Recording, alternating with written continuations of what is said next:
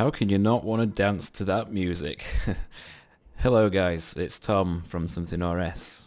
You might have forgotten about me, but I thought I'd bring a video today because there's been a big change to Kharid, and the first thing that I kind of miss already is the Kharid gate. It's no longer there. It's just a big sort of chasm now, as it were. So I'm just going to walk around Kharid, sort of give you a taster of what the sort of views are that you can expect to see now. It's all looking very, very different, and it's all very, very cool as well.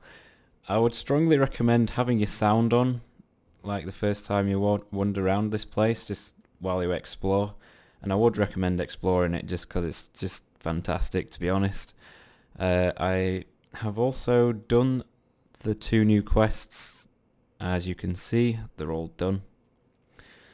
I'm not making a guide for that because I'm going to tell you guys right now, if you want a guide for that quest, then you're doing this game wrong.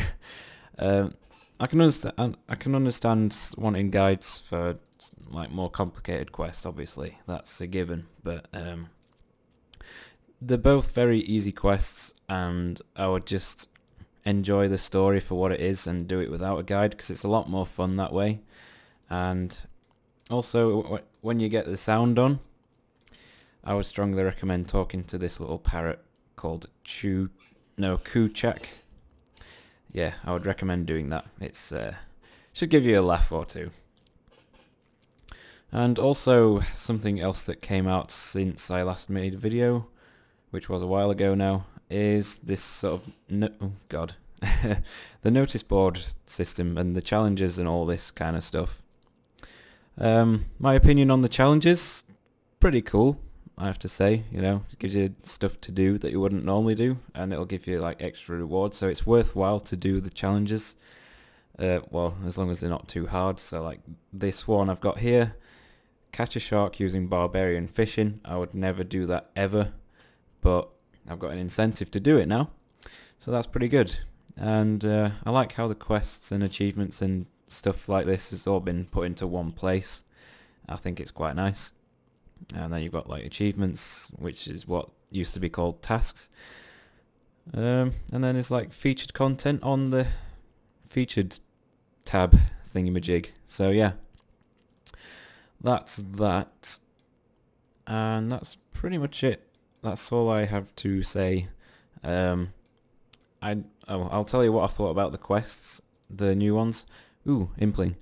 The new quests are just, I think it was personally amazing. I've never had so much fun doing a quest in my life, and that's saying something. So I would strongly recommend doing the new 2 new quests if you've got time, and just sort of play it with the sound on. Don't try and rush through all the dialogue and all that. Get a feel for the story. I think people often forget that you can actually enjoy RuneScape sometimes. So yeah, this is a really shit commentary, but I don't care. So I'm gonna go. I might make a video soon. I probably won't, but oh well. I'll see you guys soon.